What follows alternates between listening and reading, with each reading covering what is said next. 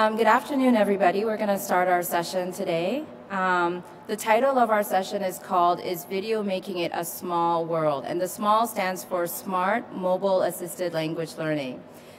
We have 4 presenters today in this session. My name is Susie Lee. I'm from Georgia Tech Language Institute, and I work there as an instructional designer and a lecturer.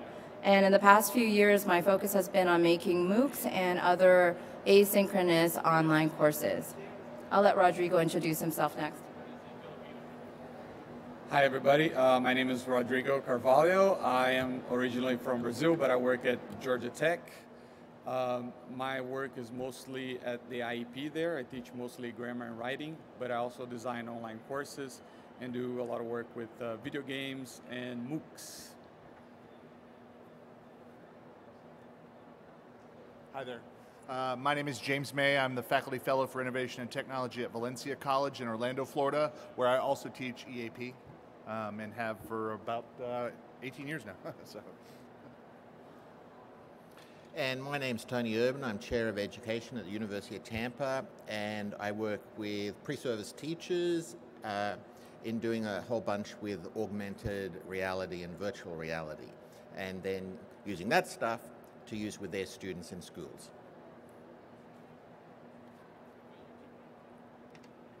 Okay, so we're going to start our session. I've never presented in this space before, so usually I worry about being too short that you guys can't see me, but now I actually feel like I'm naked. I mean, this is like really exposed. If you have problems, I don't think you'll have a problem hearing me, but if you have any questions or any issues while you're listening to the presentation, just raise your hand and we can address it right away. Okay, so my part is going to be focused on videos in MOOCs. And in the MOOC world, more and more students are relying on their smartphones or mobile devices to take the courses. And so when you are thinking about the videos that you see in those MOOCs, and as a designer for those videos, there are a lot of things that you have to take into consideration. So I just want to go over the numbers for MOOCs. Are you guys familiar with MOOCs at all? Are any of you enrolled in any MOOCs? Can you raise your hand? Okay, cool. Have any of you made a MOOC before? Okay, okay. 1 or 2 people, awesome, awesome. So as of the records showing today, in 2016 and 2017, MOOCs really had a very high enrollment at 23 million new users added per year. So that's a great amount of people using this type of service to get some education.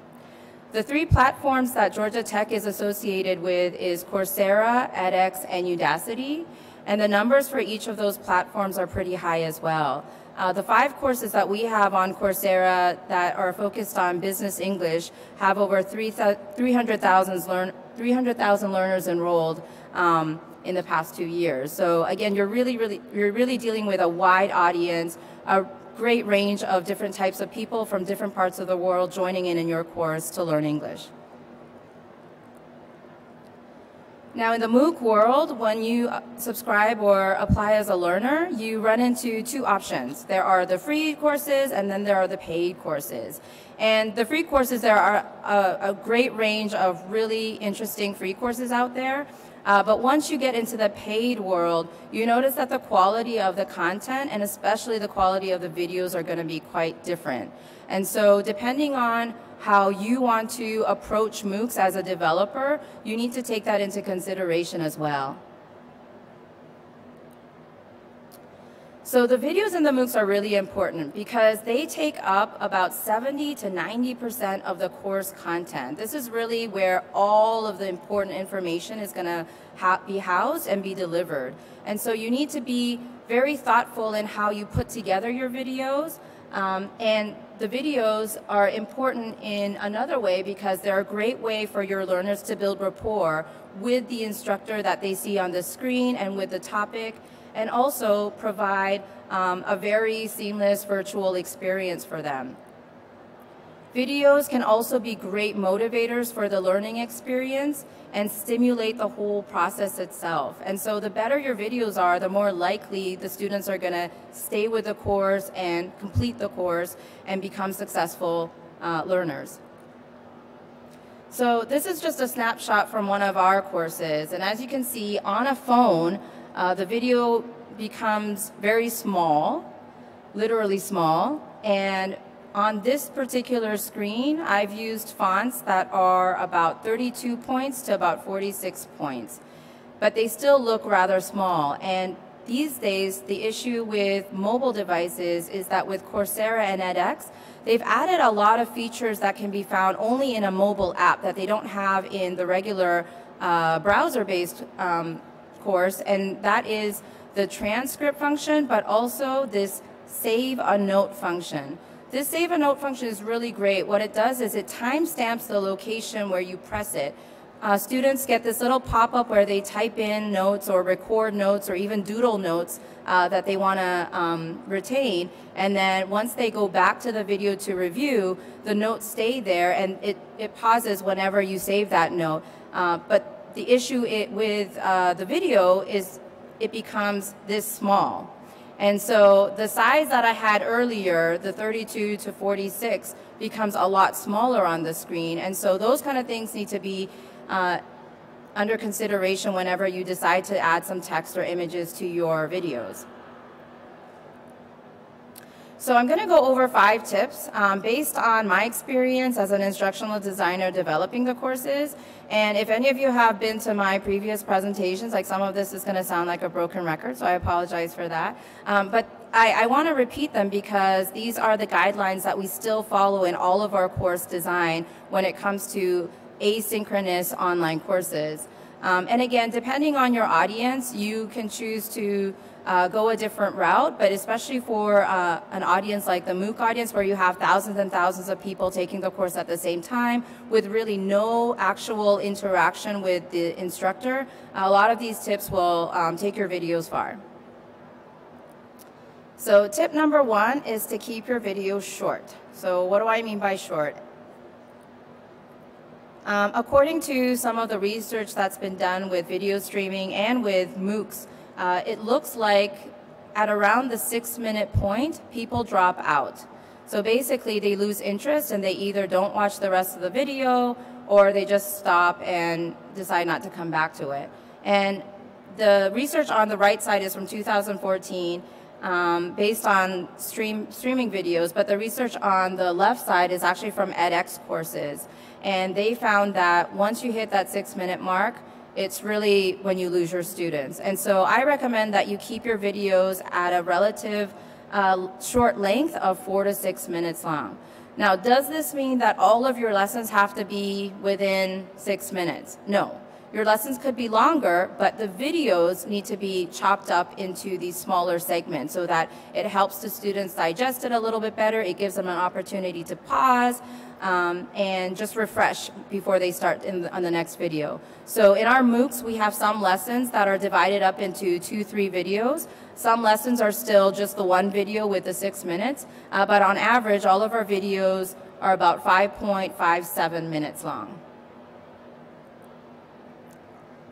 The second tip I have for video creation is to have somebody be in the videos.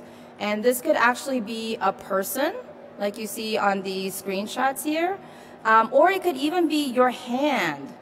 We've noticed that with a lot of the Udacity videos that we created with them, even just having the instructor draw something or point to something or circle something with their finger was much more effective than just having a PowerPoint slide with a circle going around it. And so having that physical presence in the video really helps the learner engage a little bit better. And our recommendation is to be in the video 30 to 40% of the time. Also, if you're going to be in the video with your face, or whoever is going to be in the video, it's really great if you can get them to bring out their charisma and personality. So a lot of the instructors that we have, that we showcase in our in our videos, they are amazing face-to-face teachers. And it's hard for them to transfer that straight to the camera right away, but with a little bit of practice and a little bit of encouragement, you can bring that out, and that really, really helps create that human side to that video and not just a talking head. And lastly, this is probably the hardest, to be honest. When you are in front of the camera, it's really hard to smile. Like even right now while I'm presenting, there's a camera right there, and I'm trying really hard to consciously smile, but it's very hard. It almost feels like you're like stretching your lips and grinding your teeth. But smiling in a video makes a huge difference. It's also really important to smile if you're just doing a narration. So with audio recordings, and you can test this out for yourself, but if you do an audio recording where you're smiling and you do one without smiling, the audio quality and just the way the message comes across is very different. So definitely get those teeth showing. So the previous slide I had Jerry, this is Jerry by the way, I had Jerry kind of in that standard lecture mode with some text on the side of him, but in a lot of other scenes I actually have him working in a very comfortable workspace. So the course that Jerry is showcased in is about professional email writing. So a lot of times I have him sitting at his desk, drinking some coffee, writing an email, and then talking to the student as if you're doing a one-on-one in the office together with them. So it really adds that personal touch to the learning experience, especially for the MOOC learners who are millions of miles away from us. Another way you could add more personality is to bring in some humor. So this is Jerry with a wig, and the reason why this happened was, he was talking about how important it is to know who you are emailing before you actually email them. And he said that so many times students assume that he's a woman and will call him Mrs. Landers. And so I couldn't help but give him a wig for this particular scene where he is now Mrs. Landers. So again, just have fun with the videos. They don't have to look all polished and professional. Bringing in these elements really gives it that personality.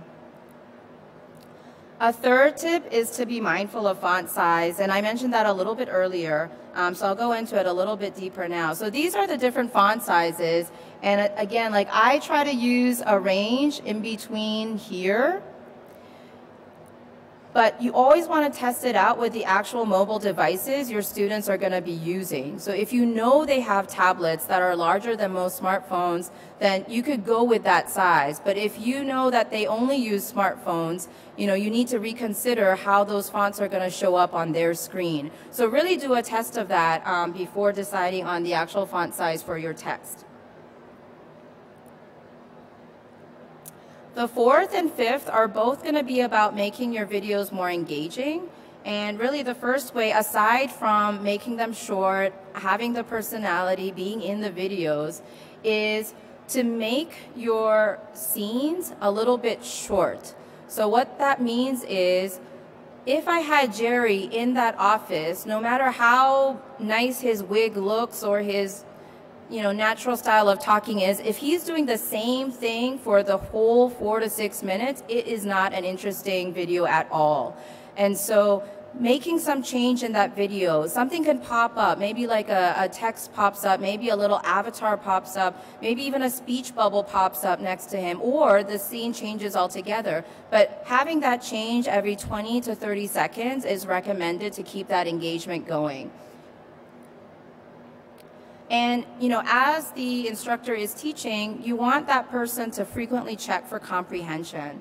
So even things like, are you following the lesson? What were the 3 things we just talked about? Just giving them those cues to think about what they're learning and to be more attentive to what the instructor is saying is very important for keeping that engagement going. And lastly, another way you could do this, and this is a little more technical, but you can add in-video prompts. And an in-video prompt looks something like this.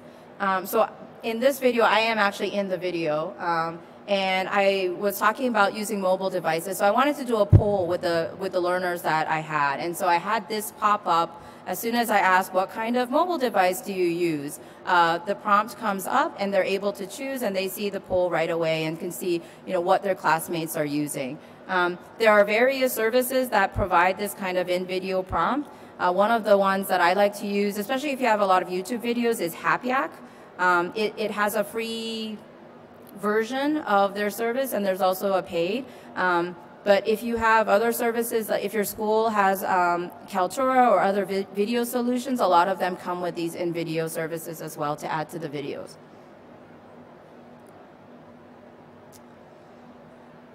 The fifth one is to add animation, and this might be a little bit harder for some of you, but a lot of the software that's out there is pretty much the same as how PowerPoint works. So if you can create graphs and images on a PowerPoint slide, you can create animation pretty easily. Just to show you a comparison, so this is from a MOOC course that we had on speaking professionally.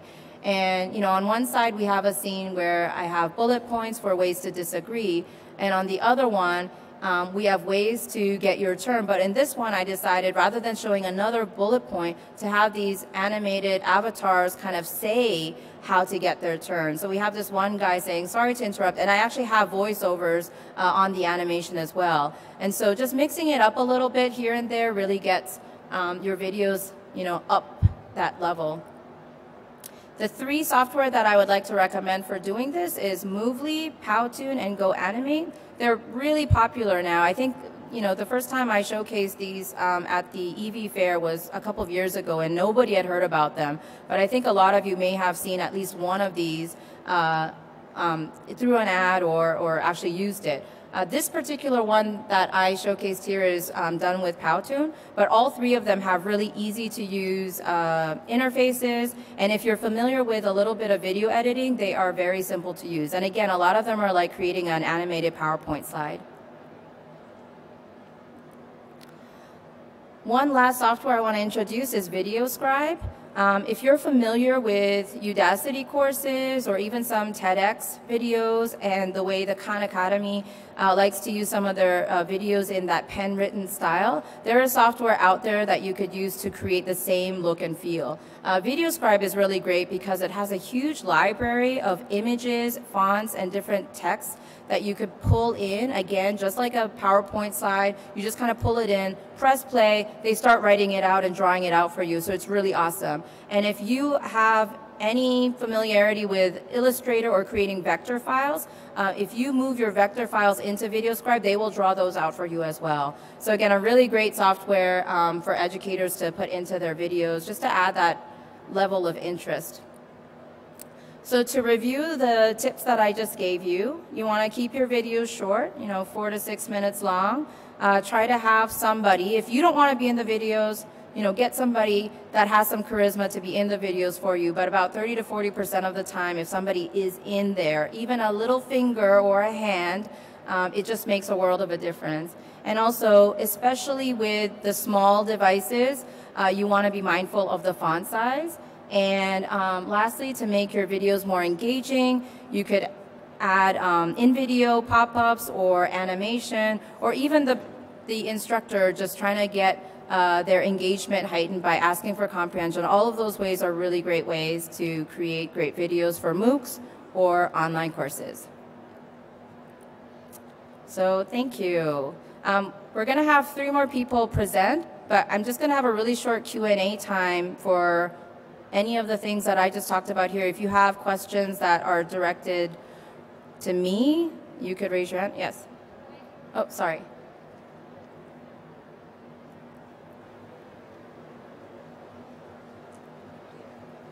Thank you, Susie. I had a question about how much do you plan before creating the video and what happens in post-processing? So in terms of specifically the content and what the instructor is doing, and then adding animation and other things. Yes, so that's a really good question. So I didn't really want to get into the nitty-gritty of how this actually comes about. So there's a lot of pre-production that you'll need to go through, especially for videos that you want to showcase in MOOCs.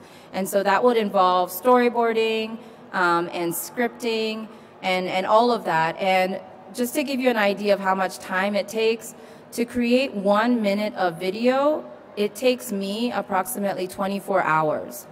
So the 24 hours includes the planning, the writing, the filming, the editing, adding animation if possible. And so that's why, even keeping your videos short, the 4 to 6 minutes, it's great on your part, because imagine creating 12 minutes of video, putting all that work in, 24 hours per minute, and then the students stop watching at 6 minutes. I mean, that would be a nightmare for me. I'd be like, oh, like all that time I put into the other 6 minutes, you guys missed that. So again, even for you as developers, keeping it short really makes it more feasible to do. I've tried to find ways to streamline some of this process, but it still is a lot more work. And one thing I did notice though is, the Jerry video with the wig, that was one of the first videos I created. This was back in 2015. And the videos I create right now are much more polished, but because I don't put that much time into the pre-production anymore, they're not as interesting. They don't really have that humanistic factor that some of my earlier videos had. So although the earlier ones looked a little more homemade, I put so much work into the planning part. And again, the more you put into the planning part, you really see the results in the actual production part. Any other questions? Yes. Thank you so much. Can you talk a little bit about your process of collaborating with instructors to create the content that will be in that 4 to 6 minutes of video? Yes. So, before we even dive into the scripting and all of that, we have to be in an agreement. So, because I'm a teacher as well as an instructional designer, it was a lot easier for me to know what the instructor wanted to do and point out ways to do it a little bit better because I'm familiar with the topic. But to be honest, it's really hard. I mean, last year, Rodrigo and I presented, and the title was Our First MOOCs Lessons Learned, and we did a whole segment on that, the dynamics of the people that get involved. I mean, it's a lot of hard work, and so you need the team to really work together. And again, everybody needs to be okay with redos. Like there were a couple of courses where we filmed and produced and did everything up till module 3, and then we had to just trash everything and start all over again. And so things like that happen. And again, it could have been because we didn't plan enough, but it could also mean that along the way you realize this isn't the course the learners want.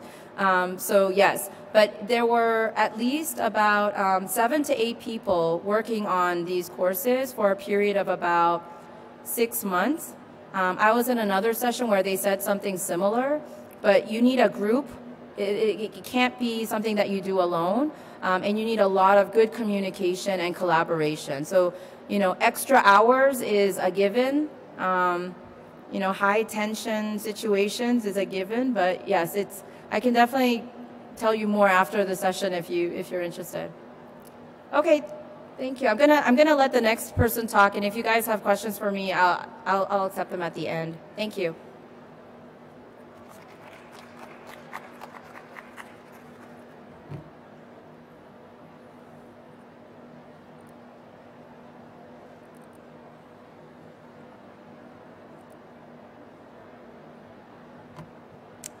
Hello, everybody. Like Susie said, I'm also from Georgia Tech.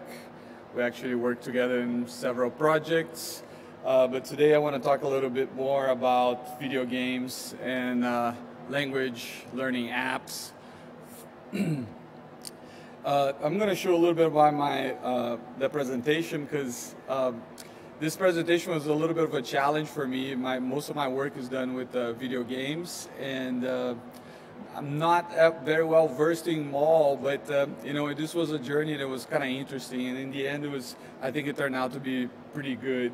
In the beginning, I'm going to talk to you about my background with CAL mostly. Then I'm going to try to talk about the role of video in language apps.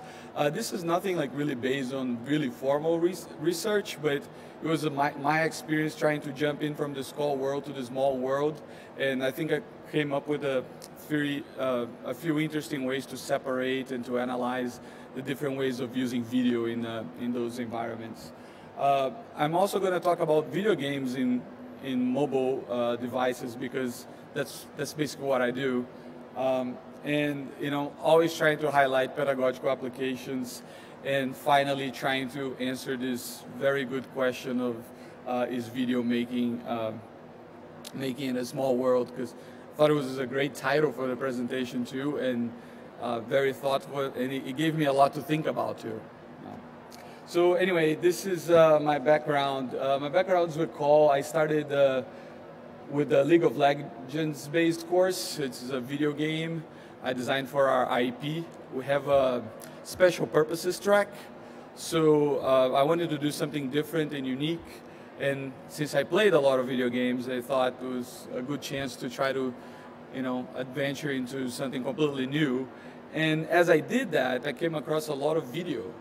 And video was actually a very big part of video games. I mean, given the name, not a surprise, but a lot of cinematics, a lot of film, a lot of illustration. So I ended up, making that connection through my early experience with the League of Legends course. Then after that, I moved on to create this video game-based courses online. Basically, I tried to move some of what I had done and got some of the principles of what I had done with the League of Legends course and transferred it to an online platform for teacher training, basically. Basically, just trying to get teachers to think about using video games as materials, as, there's many ways to do it, but just, I guess, trying to get teachers to be comfortable using video games in their classes for language learning. So yeah, I did two. I did one with more for like browser-based games, which is actually on right now, and another one that's more theoretical for more complex games.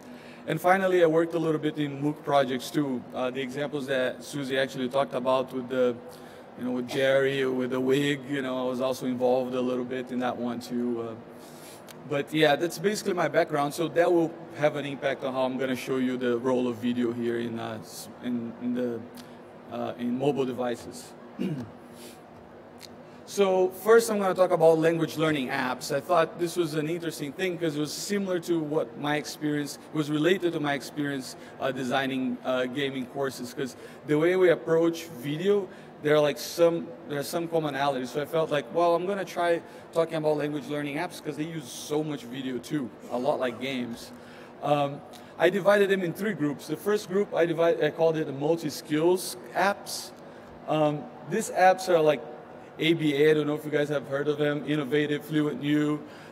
These apps are heavily dependent on video, and they also try to bring several skills at once for language learning. So they use reading, writing, grammar, several different types, and they all use videos in different ways. I'm going to talk to you in more detail a little bit in a second.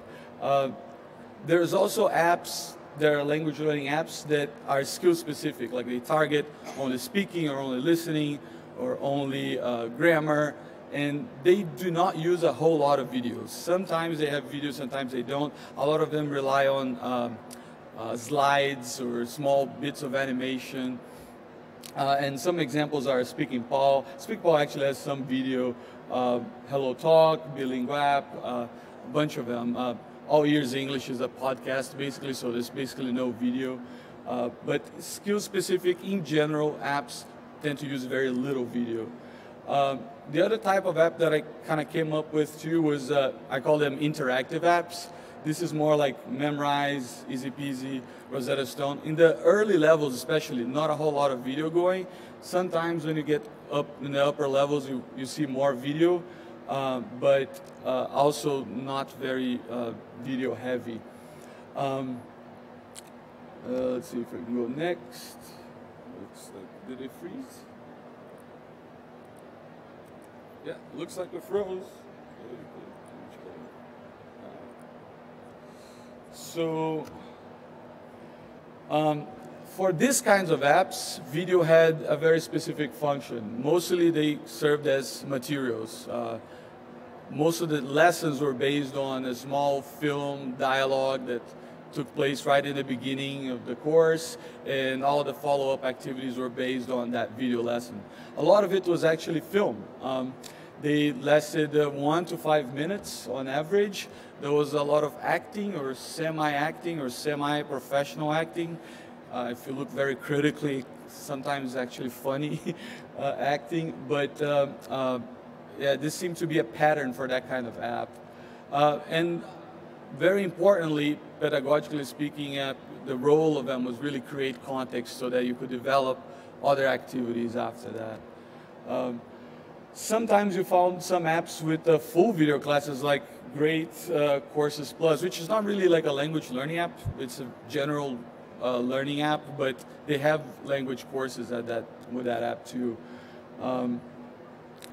Some apps like Fluent U, for example, have 15-minute videos, 5-minute videos, innovative, especially around 15 minutes. They do the how's it called again? The 101, like for example, if you're learning Japanese, it would be Japanese 101.com or something like that. Excellent question, excellent lessons actually, but also available on YouTube, so not necessarily need to go there. Sometimes the videos are like edited and played back for these kinds of apps and used as excerpts for exercises. So if they need to recap a specific part, specific vocabulary item, for example, they would replay that video and then, you know, to refresh your memory so that you could complete a certain activity. And those videos are normally like less than a minute because they're re-edited from the main lesson. But definitely worth checking those out, especially ABA. I thought it was very concise and very well designed. Seems like this is not moving. I'm gonna manually move from this app. So this is like a screenshot of the acting kind of video that lasts like 1 to 5 minutes and is in a lot of apps. This is an ABA English app, and this is like an example of like full lectures. The 40-minute ones, the 30-minute ones, the longer ones tend to be simply full lectures. Like somebody's sitting over there, there's a camera in front of them, and all they do is talk. It's very different use from many other types of video we've seen. For the skill-specific apps and the interactive apps, there was not a lot of videos. Some of them had video, but most of them did not have video. I guess because if you are, for example, focusing on listening or focusing on speaking, you do not necessarily need to have them. You can just like have slides or screenshots or interactive conversations like in a thread kind of format. And that seemed to be like the norm. A lot of the interactive apps like Memrise had a similar format than Rosetta Stone, for example. They would have to move around with your finger and you know, accomplish small little tasks to develop as you go through the app. This is a screenshot of Bilingue app. This app is like mostly a reading app. This is like a French excerpt basically, but you would play it and you'd start reading on it. You'd hear the audio at the same time, and you can like click on a certain word to have it pop up and show you the meaning of it and so on. Notice there's a play button to it, so it feels like it's a video, but it's not fully a video because really the video is only showing a part of a book with the audio coming across. So it's like a semi-video thing, if you will. This is an excerpt of Hello Talk, which is a speaking mostly app. You can type in or you can record your messages talking to another peer, basically. Now for games, I found that, you know, basically there are two types of games that use video in a very different way. First is commercial games. For commercial games, most of the video that's going to appear is as part of the lore of the game that is showing as cinematics. So before, for example, you start playing a game that is, let's say, a shooting game about Second World War, for example, you'd see the video of the soldiers going into a boat, going through the river, and then finally getting to their destination. That's how video would appear. And in my other presentations, when I talked more about video games, I approach this, you know, pedagogically as the same way you would approach like a narrative, for example. So if you're reading a book and there's a narrative with beginning, middle, and end, why not use the cinematics of the video game with the same kind of approach? You can ask your students to retell stories, you can ask students to speak about it, you can ask students to evaluate the narrative of the game, and so on. Video appears also as tutorials for commercial games. Sometimes it's easier rather than reading instructions to how to play the game. Videos pop in and tell you how to do it. Also, sometimes for feedback, after you have completed a certain part of the game, a video will pop out and tell you that, put an end to a story, put an end to a narrative, and tell you that you have accomplished it successfully. Now, most important of all these video functions for commercial games, in my opinion, is the community fan video. This is a phenomenon, like especially for the millennial generation. If you play a game, you create fan videos about those games. You basically take a screen recording of you playing the game. You can put a little side screen of you like talking to your fans or the people who follow you on YouTube about how to play the game, how good the game is, and so on. This is also a great way for you to have your students create content, create videos, talk about their experiences playing the video, creating a community where they can learn how to play the game and do videos at the same time, and then of course using language. So for commercial games, that's basically how you'd approach videos on a mall setting. Now there's also like language learning games, and many of these smaller language learning games do not have a whole lot of video. A lot of them have like slides with animations for tutorials, for example, or even for like giving feedback, or even for lore purposes. They also have very short little videos or just the slides. Mobile devices are really strong now, and some of the games, for example, as you can see over there, Fortnite and The Sims 2, like they're originally computer games that were transferred to mobile devices, and the mobile devices are strong enough to hold them nowadays. But for some games that are simpler, they normally don't require that much. They don't require that much input or that much narrative. For example, a game like Screwdos, I don't know if you're familiar with Screwdos, it's basically a word game that you play against these little characters and you try to spell the word correctly. There's not a huge narrative going on. There's very few animations and so on. So not as necessary at least. So this is like a shot of The Sims 4 being streamed live from a fan. So it's basically a fan-based video, community video. People make a lot of money doing those things. I think your students are in tune with that, especially if they like the games that they're doing it for. And Fortnite too, there's also another one there. Those can take a very long time, and probably you shouldn't ask them to do 1 hour, 40-minute videos, but yeah, I'm pretty sure they'll get into it. Atlas Mission and Screwdos, like I said, there are more language learning games. They're simpler games. Atlas Mission, I chose to show Atlas Mission because it does have a good amount of cinematics, but all in animation format. But it does have a little bit of a lore, so you could even use that if you think your students wouldn't be too interested in more complex games. You could use a game like that, for example, to teach basic vocabulary and to explore the video content of it. So is video making it a small world? I think so. I think in many ways, there are so many uses for video in those different types of apps. They appear there everywhere, basically. Of course, some apps, like you saw, use video more than other apps, but all of them can be explored in different ways. Some of the content, some of the apps that are designed for educational purposes, I think makes it easy because you can use the app itself and the video of the app. But even those who are not, those commercial ones, you can still explore the content of that for language learning. Also, like I'm going to repeat that again, creating communities, creating videos, having your students create videos to explore more the game, to address the game in a community setting, to create a YouTube channel, whatever those ways are, I think also worth exploring.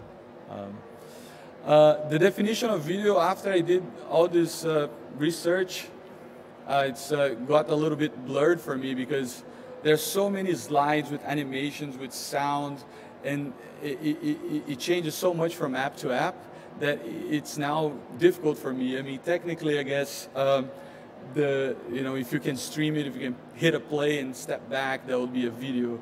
But then again, if you just touch it once, is that not a video? You know, so there's a lot to talk about. There's a lot of development happening here, and I think in the future we're probably going to have even more video content on mobile devices, since they're getting stronger and stronger and bigger and bigger.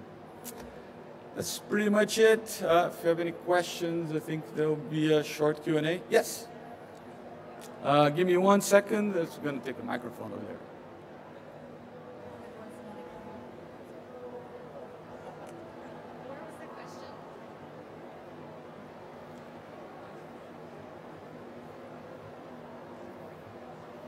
Thank you so much. Very good video. But do you have anything for math, like math learners, that you can recommend? I mean, I do have some, but anything that you could recommend? I will have to disappoint you with that one, because I really do not know a lot about, like, I'm not very knowledgeable about STEM or ESP to that level that I would know a math. Yeah, sorry, but I don't know. Anybody here knows? Maybe at the end. Math apps or math video apps? Math apps? Video or math apps? Are you talking about math apps or in general, or math video? Oh, math apps and video. Okay, well, I can talk to you offline specifically about a handful of math apps that can be used that are free and open source, from smart device-led math apps that will actually solve problems and help students with problems, to training apps, to how Khan Academy can be used on the smartphone. There's Math Papa, there's a ton of apps I can talk to you about offline, and so talk to me about that afterwards, and I'd be happy to share some ideas on that. Any other questions? Any other questions? No, so I guess I'll go ahead and have James take over. Okay, let's see if I can do this.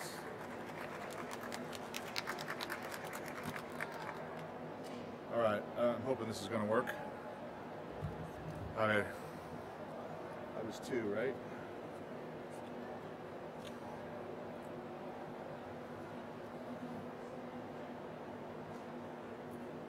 That's taking yours, right? I was 3. There we go. Okay, how are we all doing? Good? Can I give you guys a quick quiz? You guys okay with that? Yes? I'm sorry, the acoustics are horrible. Can you hear me? Check, check. Is this on? All right, quick quiz, yes? I just shot a video a couple of minutes ago, and since we're having a video conversation, how many of you have a smartphone with you in your hands right now? Excellent, good. So you can all tell me, because I'm on an international quest to fix this problem. How many of you can tell me what's wrong with this YouTube video?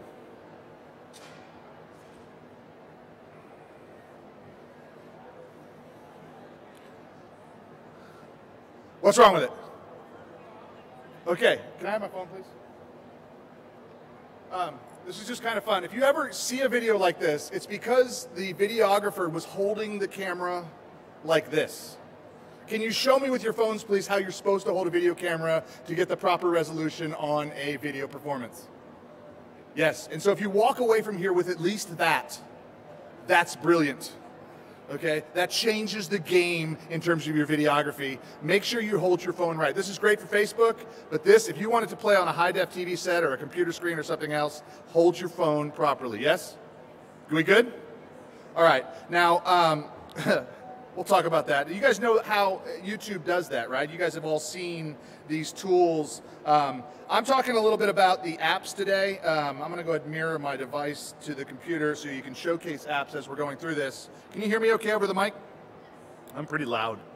What we're looking at here is my phone. No, not yet. Where are you? There we go. And hopefully the mirroring is going to work. Sometimes it works, sometimes it doesn't. Doesn't look like it's playing nicely today. So maybe I'll stop that for now, and I'll talk a little bit out with the videos I have here. YouTube exists on most of our phones. We can all download and install the app. And YouTube, of course, has the feature now to allow you to go live from anywhere. And so if you have the YouTube app, any of your phones can be an immediate YouTube reporter. If you have a Gmail account, how many of you have Gmail accounts? Okay, how many of you have YouTube accounts? Yeah, because your Gmail account is your YouTube account because Google owns YouTube, right? And so if you take your phone out and go to YouTube, there's a camera on the top right button. If you click on that, it basically opens up this picture, which is kind of hard to see right now. Let's see if I can make this bigger for you. Can you see this right here where it says record or go live? Those are the two options you have. You can either record or go live, or take anything that exists on your phone. I happen to have a video of Jewel here from another conference I was at, but you can make any of that go live to your YouTube account. It's free, it's great for uploading, which makes all of us into videographers. Any of us can produce content. And when I present, I get a lot of people who tell me, James, what are the apps that make the best for video productions? And there are some smart apps out there. How many of you are using Adobe Premiere Clip? Who has no idea what Adobe Premiere Clip is yet? Okay, what Adobe Premiere Clip does is it basically is a free app that you can install for your Android or your iOS device, which allows you to just pick videos, pick a soundtrack, and click a button, and it'll automatically sync still images and video and soundtrack to the music so that the images change and transition to time. Now you can also go in there and cut it and edit and trim and add fades and effects and do all that. It's free. Adobe Premiere is a big blockbuster kind of industry standard for cutting and editing video for movies, but Adobe Premiere Clip is something we can all put on our phones. It's a great app. But when I present, a lot of times I want teachers to walk away with the idea that it's not about the app, it's about the application. Can you say that for me, please? Now, what the heck does that mean, right? Well, when we think of apps, we think of the things we install on these phones. But as teachers, we more have to think about how we apply an app to the way we teach. Does that make sense to you? In other words, how are you going to apply an app in the classroom? It's not about whether or not I can record a live broadcast. What assignment am I giving? Are we doing a segment on the news and we're talking about reporting and ethical reporting and maybe ethics, and then maybe have students do ethical reports or go out and do roving reports within the schools? How are we going to apply the app is what I'm talking about here. And so it's not about the app, it's about the, you guys with me? Okay, so as we step through here, two apps you can use immediately are YouTube and Adobe Premiere Clip. Everybody should have those just for editing, but it's more about the application. So a lot of teachers are wanting differentiation in their K-12 classrooms or in different classes with different language learners. You have learners at different levels. If you're working on reading, for example, how many of you read to students? How many lower level grades? How many of you have ever recorded yourself reading to students? Okay. You see, how is it possible for one teacher to be in 4 different corners of the same room? Well, with smart devices and video, you can read into a video. Make sure you hold your camera how again? How do you hold it again? Yeah, okay. Hold your hand here properly, record it properly, and you can actually record yourself reading a book to students, talking about vocabulary, doing whatever you want to work on it linguistically, but then you can put that video in a part of the room so the student scans a QR code, and now you're in that part of the room, while you physically are in a different part of a classroom. That's something that can be done. More importantly, you can actually get people in your school, assistant principals, leadership within the school, famous people. You could have guest speakers actually come in and read to your students and use that as extra content. And so it's not really about the video as much as it is what's the application for how you're going to use that video to teach reading, to teach science, maybe labs. You have science labs. Maybe you're working with centers or science labs, and different parts of the room have different things enabled. Video can be the training on demand right when they get there. Now, how many of you are using QR codes? Who has no idea what I'm talking about right now? It's okay. You don't know? That's okay. You just don't know yet. That's fine. Basically, anything that's on the internet can be turned in with a QR code. I'll show you that real quick. QR stuff is a website you can go to. And so let's say I made a video like I did a couple minutes ago of you all right here. And if I want to turn that into a QR code, all I have to do is paste that link here and watch this code. See this code over here?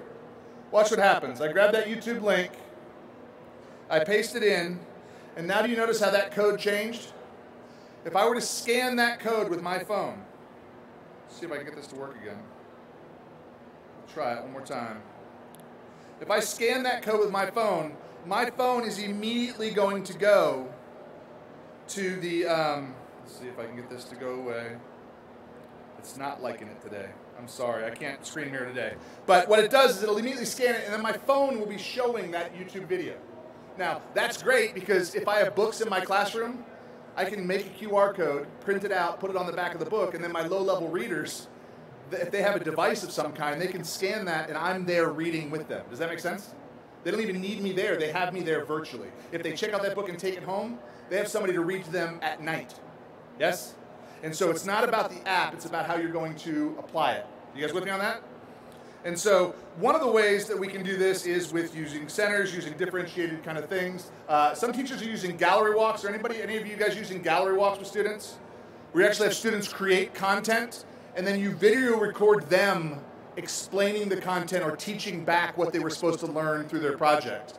You can then put a QR code on that content, and then as parents or other people walk through the school and see that content, they can learn not from you, not from the art, well actually from the art itself, but from the student who made that art. And it's kind of a nice productive task where you're mashing up a writing skill with maybe a reading skill, with a research skill, with art, and you can put it all together and actually produce content for students and use it for gallery walks. And so these are applications, but not necessarily apps.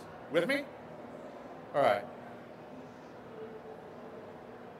I mentioned earlier roving reporters.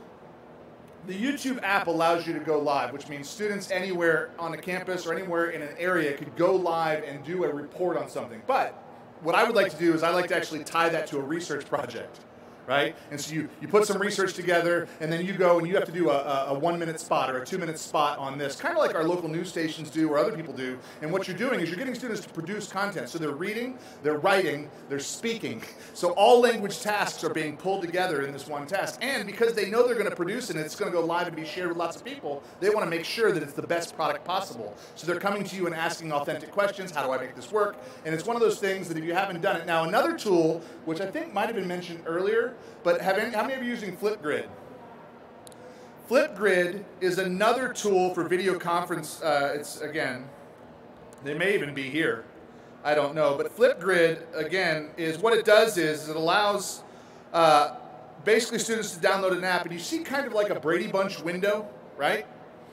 And students get about a minute to record a video. It's kind of like Snapchat or other kinds of things, but more of now an academic focus. So you could post a question, and instead of having a discussion board online, you could have a video discussion board online. So now instead of working on writing skills, you're working on listening, speaking skills, where people are talking and answering questions. And what happens is you see all your students' pictures there, you click on it, and now you're watching a video of them talking. And then the next student responds to that video and can interact on that. And so if you haven't seen this, this is Flipgrid.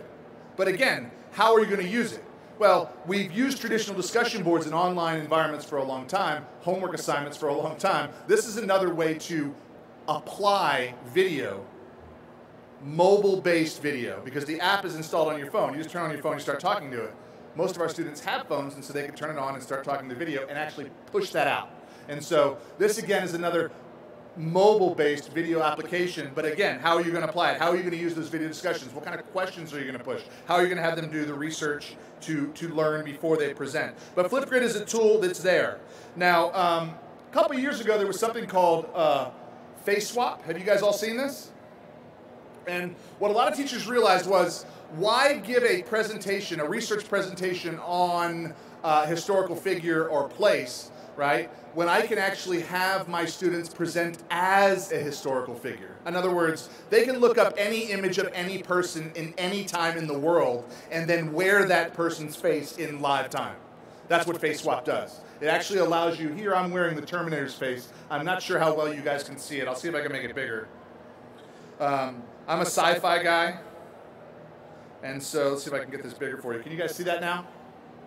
Can you see that I'm wearing the Terminator's face? And what happens is you can wear any politician's face. You can have politicians from history having academic debates. You can do anything you want. Again, how are you going to apply this? The students wear the face, and instead of giving a speech about a person, you give a speech as a person, which takes a whole new level of learning and engagement to make part of that. And Face Swap, again, is an app that can use it. Now, students will have a common underlying proficiency here, and that a lot of students use Snapchat and other kinds of tools to automatically put bunny ears on themselves and do this. So they're used to looking into the camera to add these kind of avatars onto themselves. And so the assignments are pretty easy. There's not a lot of tech learning for students. Do we have any people teaching younger students in here? Low age groups. Have you guys used sock puppets before? Okay. Sock puppets, what this does is this is a video app that allows you to animate little sock puppets with your voice. And so what happens is you pick the scene, you pick the characters, you hit record, and it records the sock puppets talking. And then it digitally changes the voice. So if you have an English language learner that's afraid of talking on video or afraid of being on camera, what happens is now they can do reader's theater or work through some kind of play or design a play or write a play or do some other kind of academic task, and then the culminating project would be to turn it into a video, and the characters in the video act out the scene, but it's not really them, right? They get to hide behind this avatar of themselves, and it's not really their voices because their voices have been digitally altered. And so the kids have a blast putting together this content, but on the front end of this, again, they can read reader's theater, you can actually learn parts, people can learn lines, they can learn language and learn how to act things out and do a lot more with language leading up to the app. It's not the app, it's the... You with me? All right, we doing okay? It's a litmus test. All right, how many of you have used Color Alive? This is an augmented reality app. I did it earlier with Jennifer. I don't know if you can see this on the screen, and I'd be happy to show you this afterwards. But basically, this is another way of using video. The Crayola company has started selling these little books. And these books have pictures. This picture happens to be a picture of a dragon. Do you see this? Now what students do in classrooms is they color the dragon. And whatever color they want to color the dragon, they bring it to life. They have to give the dragon a name. Yes? Give it a name. Give me that dragon's backstory. Where's the dragon from? What kind of life does it have? What is it doing? They're writing. They're doing language tasks. Yes? But then when it's time, they can use the app to actually bring the dragon to life. And what happens in augmented reality, and Jennifer, you were holding the dragon earlier. Was he heavy? I can't remember. He wasn't that heavy. But what happens is the dragon actually comes to life in their hands and does little actions. It's augmented reality.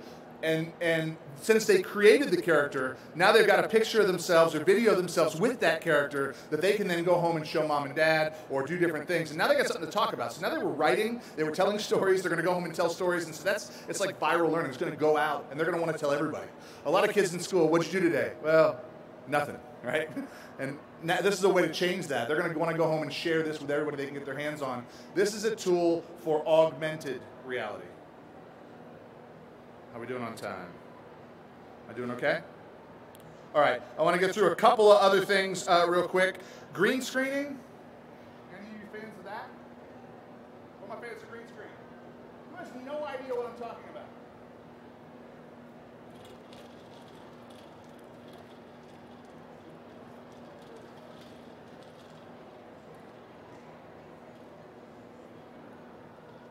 Okay, what is that? It's a green screen. How much do you think it costs? With a coupon, 50% off at Joann Fabrics, I think it was $3. I went and got the most hideous, obscene green piece of cloth I could find. That means I could turn my classroom anywhere, anytime into anywhere, anytime. Now, earlier today, I was here. You can see the TESOL sign, right? I did the same thing. I just posted it here. She wanted to go to Brazil, some kind of waterfall in Brazil. And so within one click, I was able to take her there because there are apps on all of our smartphones that allow us to green screen in our classrooms with students. Better yet, they allow our students to green screen, which means we can go anywhere in the world, right?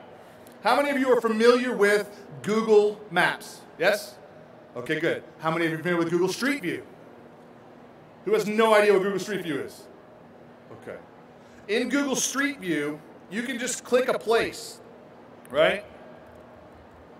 And go there. And so what's kind of fun is, like, for example, you might decide that you're reading Bram Stoker with your students, some kind of fictional novel, right? And you want to take them to Dracula's castle. So you type in Dracula's castle, right? And where is it? Romania? Okay, well now we're inside of Dracula's castle in Romania. And there's Vlad Tepes right there. And you can see this room, this 360 representation, right? We're in a 360 representation. We are inside of Dracula's castle through Street View. We can see it. We can be anywhere in the world. Now we can take a picture of that, put that behind the green screen, and now any of your students can do a live report, again, on whatever they're researching from anywhere in the world. These are videos, but it's not the green screen app. it's not just to be able to record the video, it's how are you going to apply it in a way that engages students. And so again, it's not the app, it's the, you with me? Okay, so last thing I had here, where's my, now these apps, if you're interested, I have a blog that I have, it's called Teacher Tricks, and on the blog is where I've actually got this particular presentation today with everything I'm showing you here. But if you're interested in these apps, you can go here and just click on the links and download them and install them. They're easy. One or two of them may have $1 charge, but I think they're free for the most part. The only other thing I'd recommend you try to do is a mashups. Where are my mashup fans? Who has no idea what a mashup is? Okay, yet.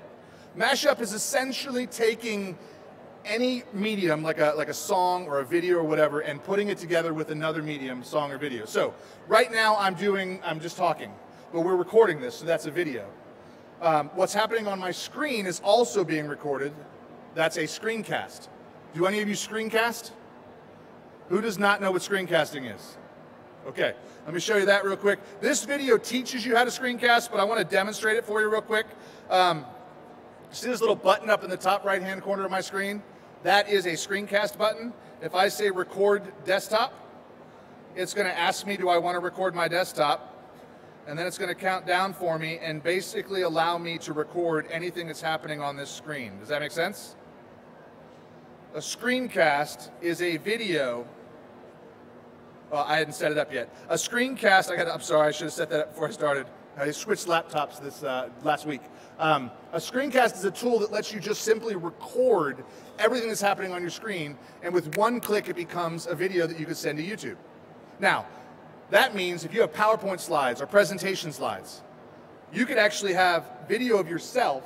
Wait, do I hold it this way or this way? Which way? This way, right?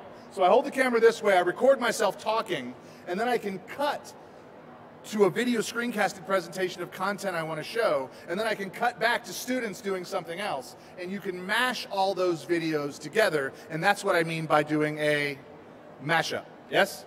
And so what you're doing is you say, okay, well maybe we want to go to Google Earth and find a place on the planet and have people do a research project and video record them in that place using a green screen, and then mash that up with a PowerPoint presentation of that. Students can do this, you can do this. It's a small world, and smart mobile devices are making that happen.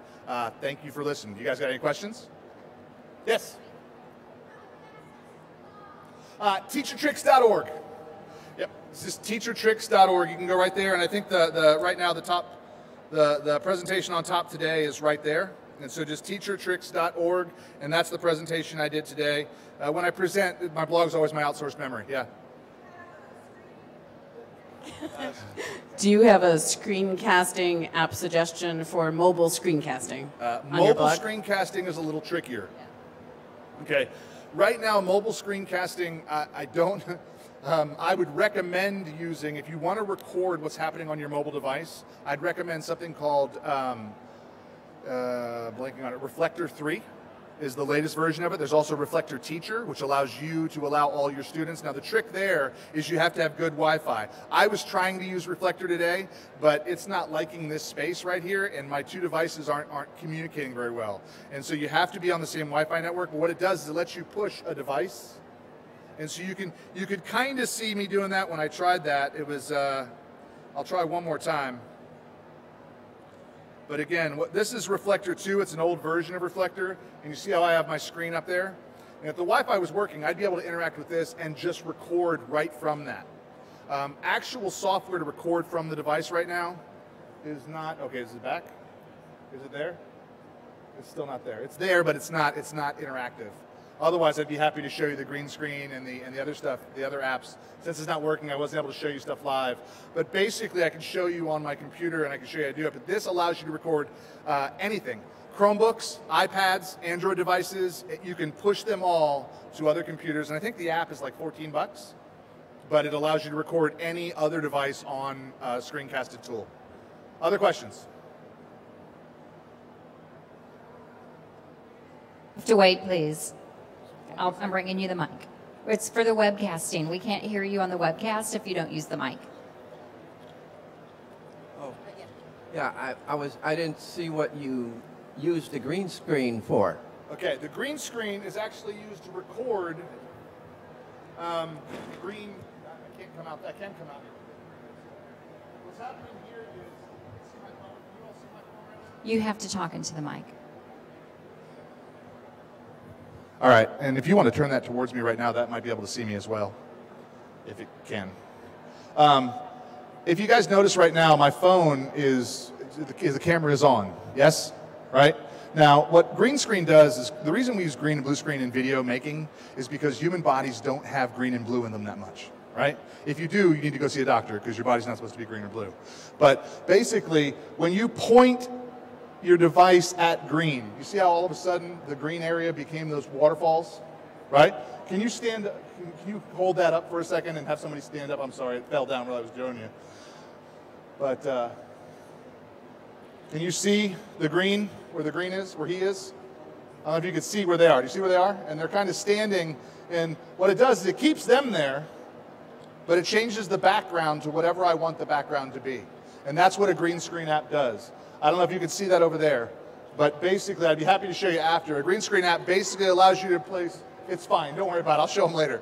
But a green screen app allows them to replace any background with any other background. And you can do that in any classroom, anywhere, and it's really cheap and easy to do. For $6, you can have an entire green screen studio, app installed, green screen, ready to go, and take students anywhere in the world, which means, but of course, make them do the research first. You have to learn about it, you got to teach me things, and then once you've taught me things and learned some vocabulary, well, then we're going to go on a trip as a reward or something like that, and you'd be surprised how hard students will work to virtually go anywhere in the world. It's kind of a neat thing, and again, it's not about the app, it's about how you're going to apply that app. I'll take questions afterwards if you're interested. Otherwise, Tony's got some stuff to show. That's for Tony.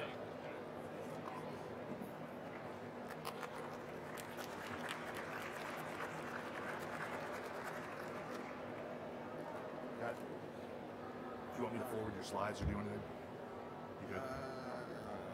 You got it.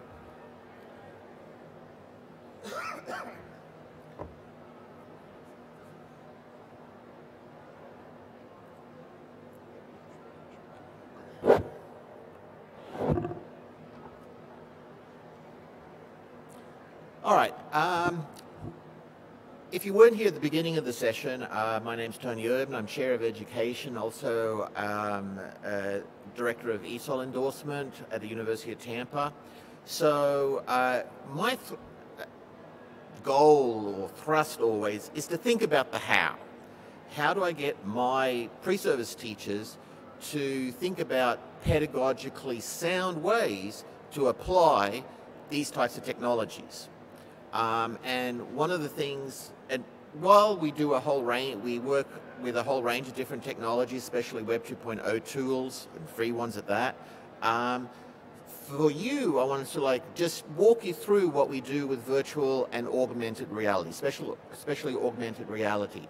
So I'm going to talk to you in the next 20 minutes about how I teach my pre-service teachers to actually learn the technology, but then think about the how. How do they go into a school where they are carrying out their prac with ESOL kids and to develop activities that are, have a high learning impact. So just so we're on the same page, augmented reality is basically where you superimpose some type of image or video on something else. All right.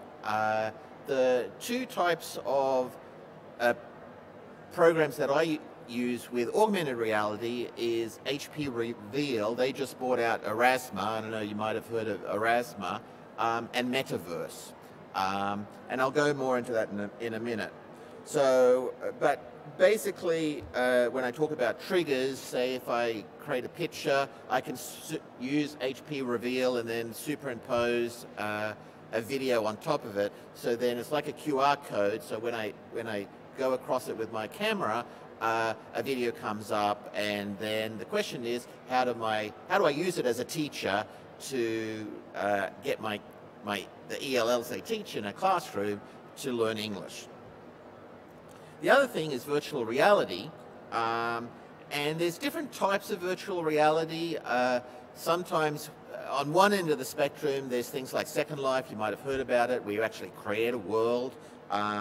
Other things on the other side of the spectrum is like Google Expedition, where you have these masks and you choose sort of like be there in the environment, and it sort of gives you sort of like a 360-degree view of a different type of environment. And ThingLink used to have still images, but now they have the same thing, and you can do it on your computer or on an iPhone. Let's see if it works. My sound doesn't work. But this is just like a classroom there on the right that they went to go visit the beach. And they're looking basically at the Google Cardboards for the very first time. But my interest is, of course, all of this has a novelty value, and I want to move past the novelty value such that they become these rich learning experiences. Well, just to give you an idea of what I do, is I have an ESOL methods course, and at the same semester my pre-service teachers, these are all elementary school teachers, do their methods course. They have to go into schools for 10 weeks, and in Tampa, most of our schools have up to 80% ELL population, high Hispanic population primarily. So they will encounter students that have no English proficiency to their functioning with their English. So the biggest question is, how do I teach my students with no English proficiency? So the technology is a big tool to sort of like help them develop materials to get their ELLs to talk and learn about English. So that's the context. So we have methods course, they go into prac, and what I get them to do is try out these technologies in their prac. So, thing is, what I've discovered over the years is while I have these 20-somethings in my methods class, they're not necessarily digital natives. Yes, they might know Facebook, yes, they might be good on YouTube, but with any other type of introduction of technology, they say, what, how do I do it? And you really have to take baby steps with them.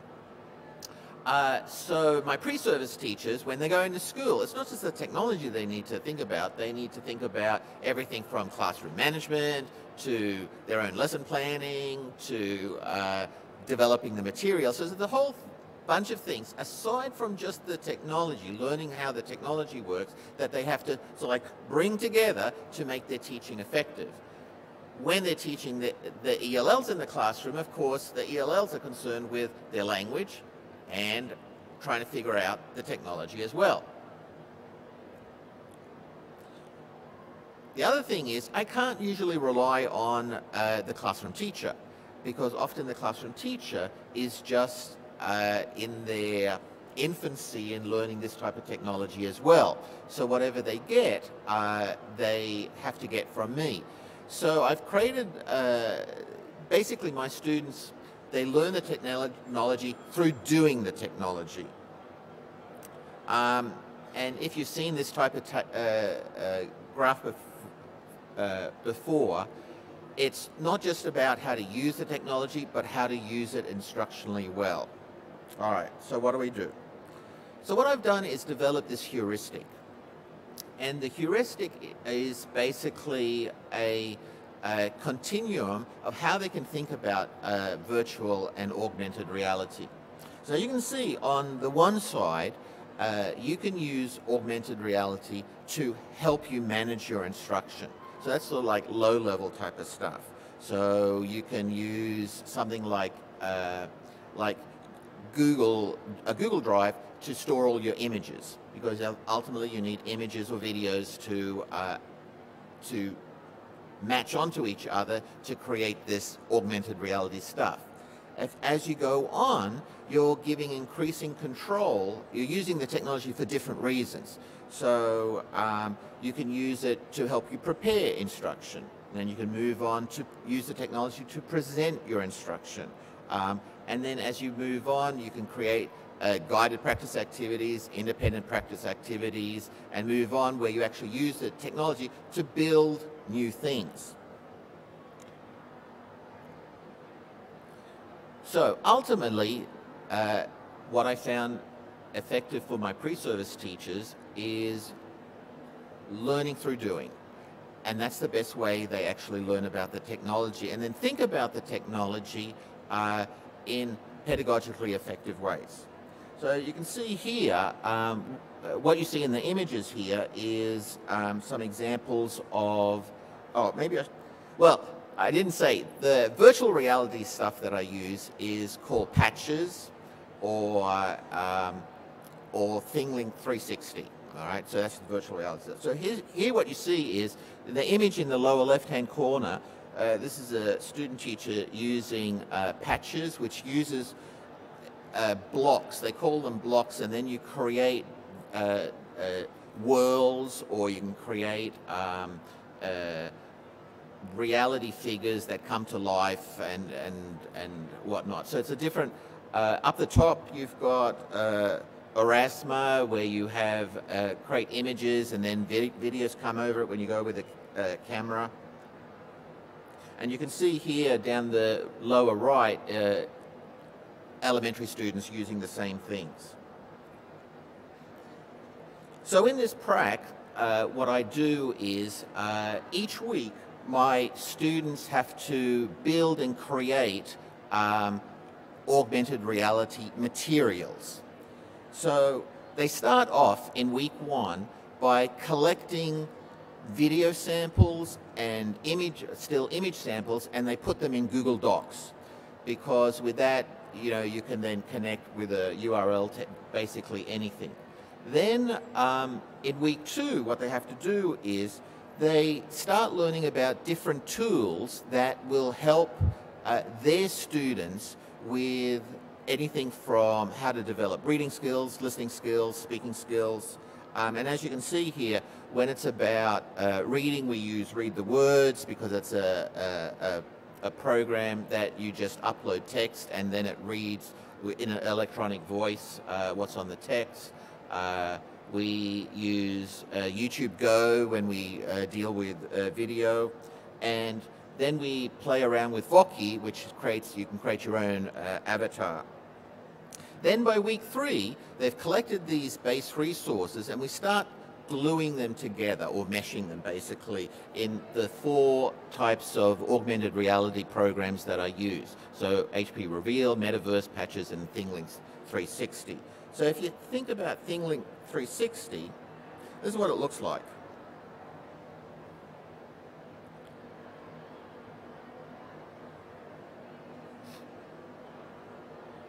Oh, actually, I think I've got it up. Okay. So here, you can have a 360 type of world. In this case, it's just a Chinese room.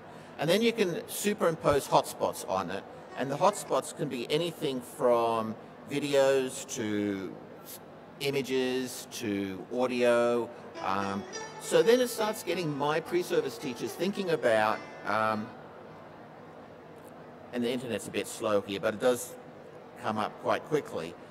You can start having your teachers think about, well, how am I going to use this? So what we do is we have them,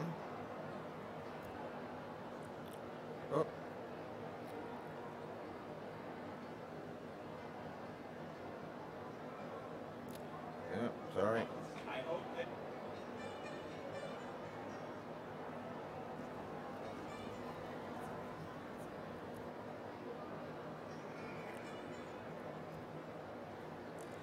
We have them start listening, thinking about, well, if I want to use something like 360 ThingLink and have their students, their ELLs, get better at reading, well, you need to scaffold the reading. So then my students start thinking about creating different types of reading levels and importing them into Erasma or Metaverse, and then around the classroom you have different types of triggers, and each trigger has a different level of whether it's a listening activity or a reading activity, and then have to do things with them.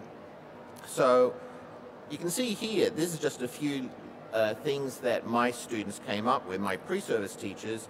They create, by week 5 and 6, listening for gist activities, activities where they're listening for specific information. If I go down to here,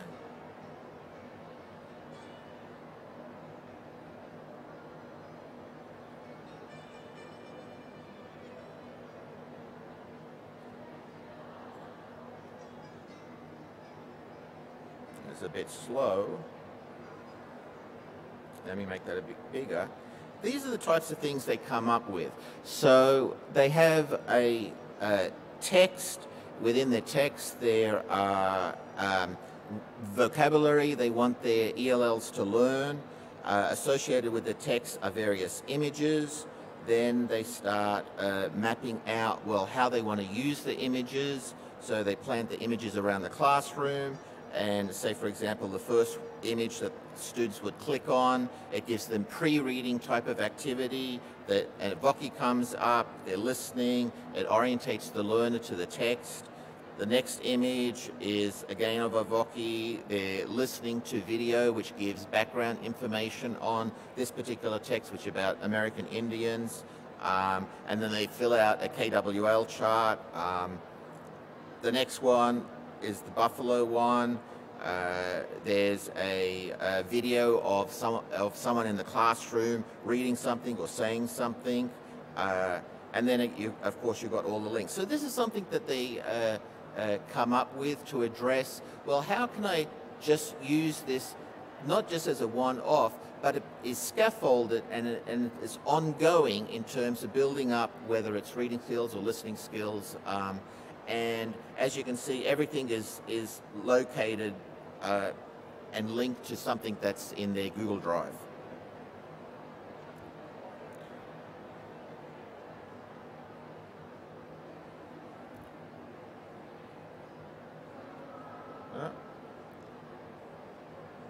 Sorry about that.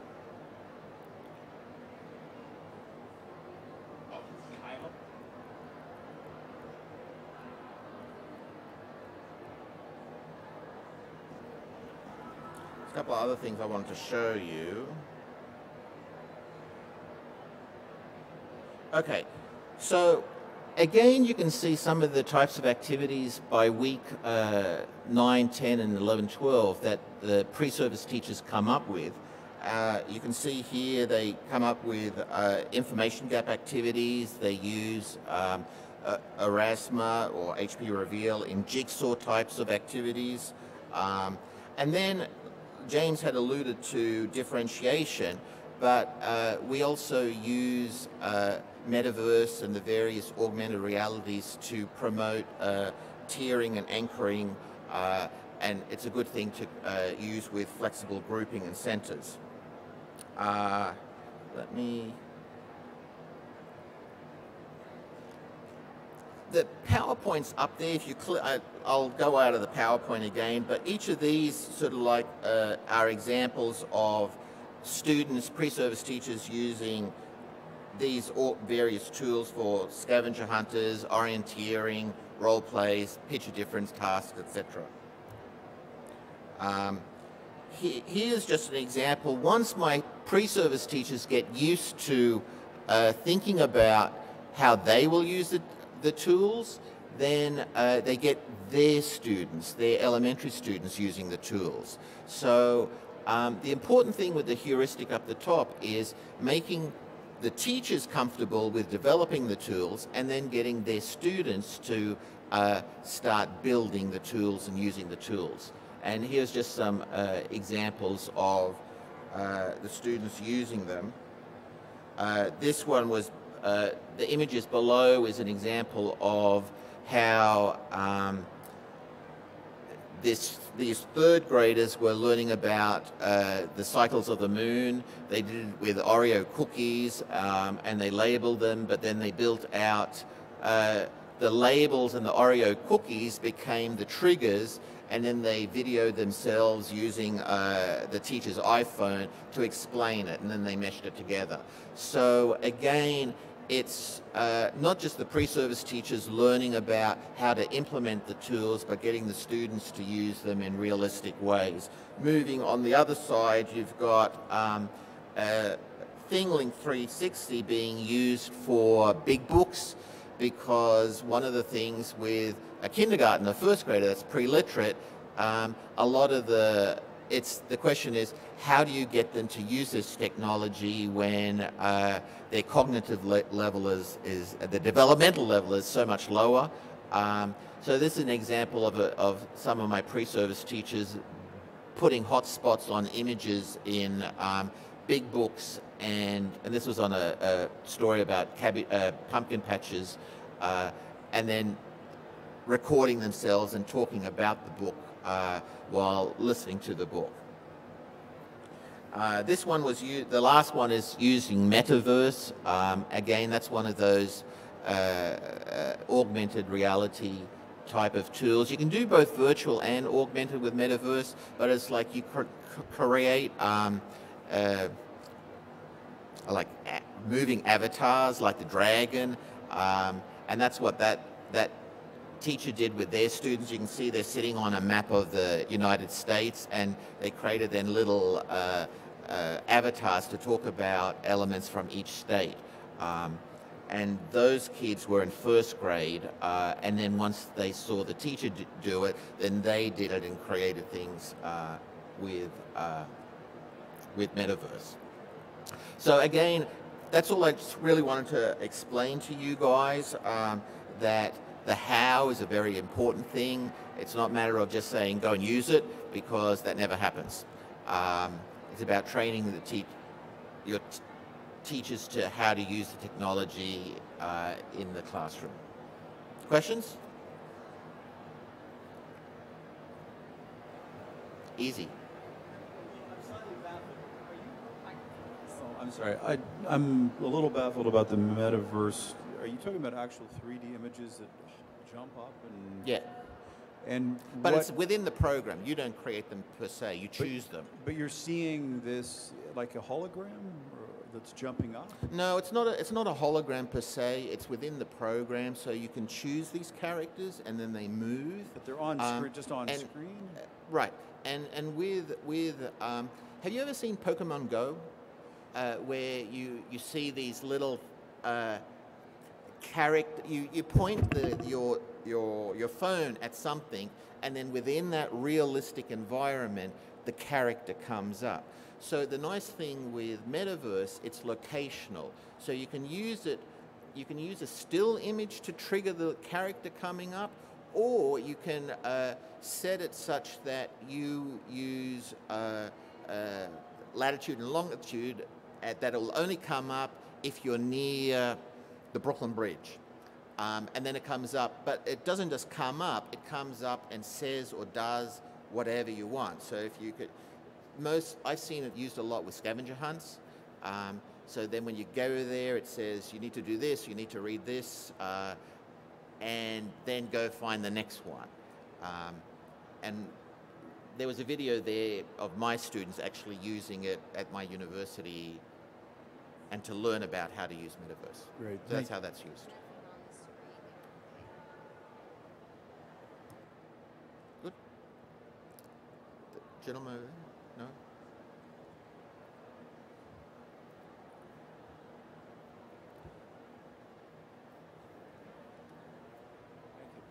I just heard you mention scavenger hunts. Do you have an idea on how to present that in this How area? to present it? How would you use this in Well, what I get say when I'm working with my pre-service teachers, I say the whole idea is to, the one time I use the scavenger hunt in my class is when they're learning about reading, all right? So, there's a process to reading and working on text and first doing pre-reading activities and then thinking about the language in the text and the vocabulary in the text, and then build context on the text that you're dealing with, and then you move on to do other things you do during reading activities and whatnot. So when I use that process with the scavenger hunt, first of all, they go to the first place they have to get to, and it's learning about the context, like a pre-reading activity of whatever the text is about. So they might be looking at video, they might be listening to me say something about the content of the text, and they go to the next place.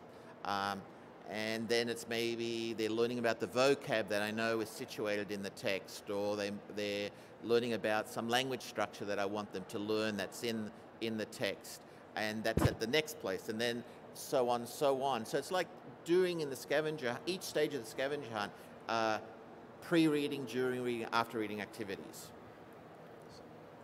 So you're talking about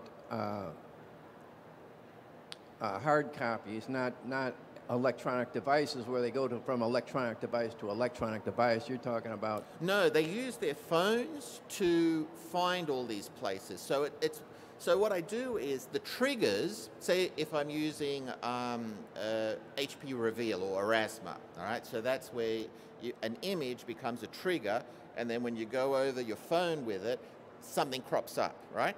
So the whole scavenger hunt is they have to find the images, the triggers. But at each trigger, they see and do something differently. But the whole thing, the seeing and the doing of what they're doing is learning about reading process or writing process or listening process. So would you use like QR codes to... No, images. Images that are related to the text. Right, so if like...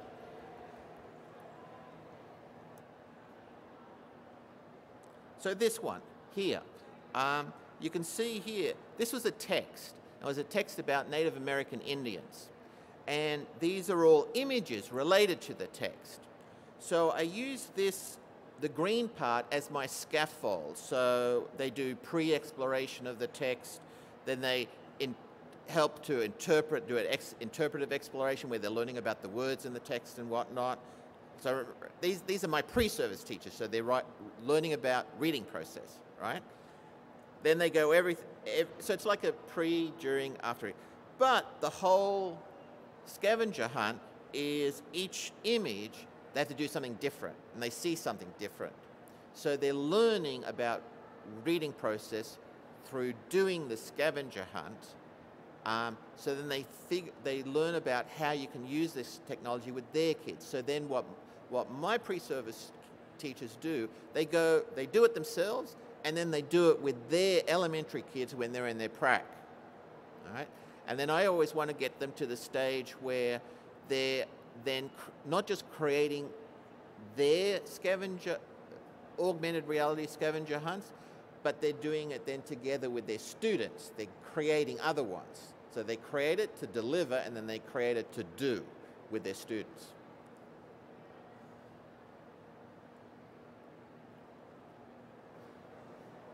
Okay, thank you. Does anybody have any questions for any of the other panelists? Yes, okay, I'll be right there. And whoever he wants to ask the question, you guys have to stand up and go to the microphone. Okay, my question goes to Susie. Okay, and I would like to know, when you talk about the use of video, of course it's quite interesting, but you realize, like where I come from, maybe some of the teachers may not be skilled in videography. At the same time, I don't know whether one requires to be familiar with storyboarding. And do you have is there a place or a tutorial where someone can come up with a script? Because I want to believe whatever you are presenting must be supported by a well-written script, isn't it?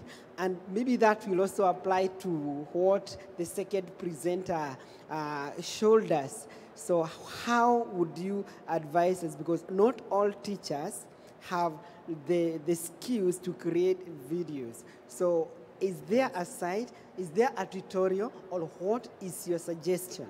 Oh, that's a great question because, wait, hold on a second.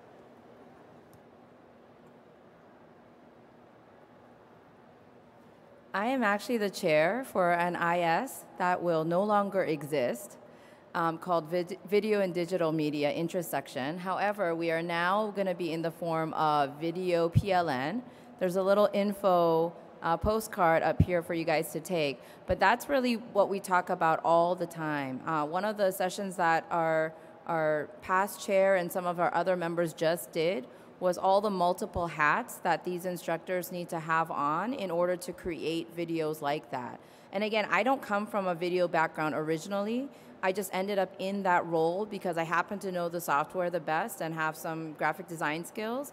And I had to transition into a videographer from a regular IEP teacher, and that's completely changed my career. But it is something that's possible on a low budget without a lot of skills.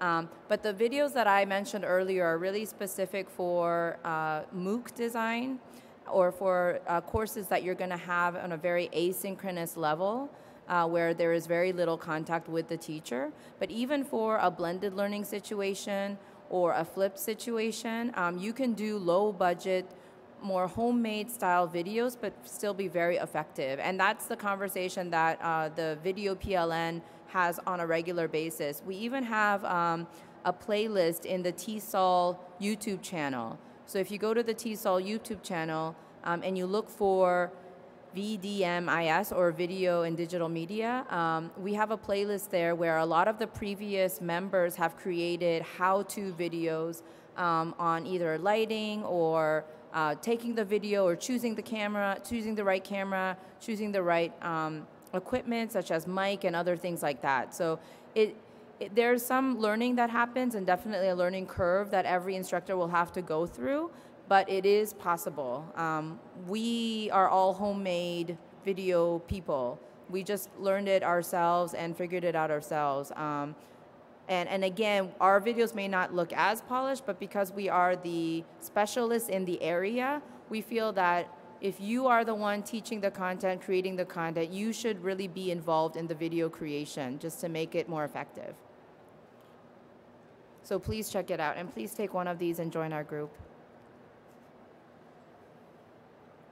Are there any more questions? Jennifer, did you want to say something? Oh, I was just asking you to pull up the TESOL YouTube channel that Susie was talking about, since we have the screen and there was nothing on it, but. What is the? I think it's youtube.com and then /TESOL Inc. We have some more questions. INC? Yeah.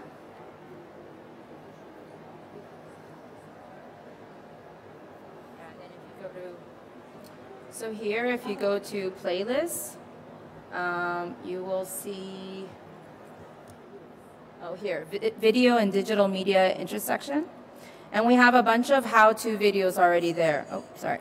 So this is the one that I created a while back about really quick online video editing software that you could easily use. But we have all sorts of other things on video editing. We have video setups, and this is a video of different instructors showing what they use when they create videos. So like the green screen that James introduced, like a lot of these people have green screens just kind of hanging in their offices. You know, you turn your office into an immediate studio right away on a really low budget. And so all of that is possible. So please check out this playlist. We are going to have a new playlist under the Video PLN name. We may be able to transfer some of this over, but this is still going to remain there for you. So definitely check those videos out. But again, if you have specific questions, you know, join our group join the conversation, and we will have a lot of professionals ready to answer a lot of those questions. Any other questions for any of the other panelists as well? Okay, well, thank you so much for joining us. I know this was a long session, but I hope you really gained a lot out of it. Thank you so much.